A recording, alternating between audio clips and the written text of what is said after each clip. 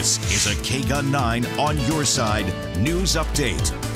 Thanks for joining us. I'm Stella Inger. A hit and run on the south side sent a person to the hospital with life-threatening injuries. This happened near Kolb and 29th Street.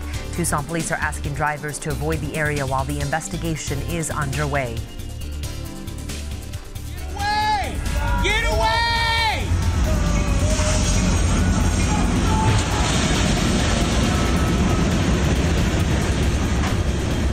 This is dramatic video sent to us tonight showing the moments a smoking truck got hit by a train. It happened in downtown.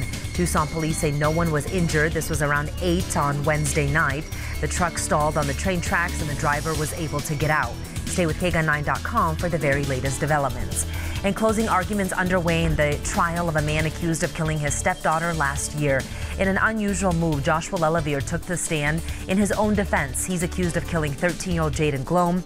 During the investigation, police found surveillance cameras in Jaden's bathroom, which Lelavier says were to help catch proof that she was drinking alcohol.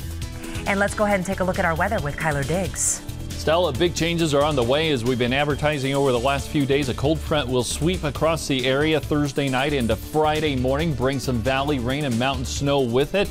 And then another surge of moisture will push through here late Saturday into Sunday with more valley rain and mountain snow. Snow levels dropping down to about 4,500 feet by the time we get to Sunday. It clears out for a couple of days, remains chilly, and then here comes another big change by the end of next week. We do have winter weather advisories in effect for the White Mountains extending northwest into the Mogollon Rim. That's from Thursday night into Friday morning. Could see up to about 8 inches in those areas. Now take a look at the temperatures dropping into the 60s for highs on Friday and Saturday, 50s for Sunday and Monday.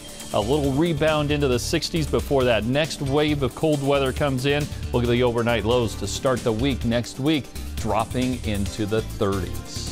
Kyler, thank you. That does it for us. I'm Stella Inger for KGUN9 On Your Side.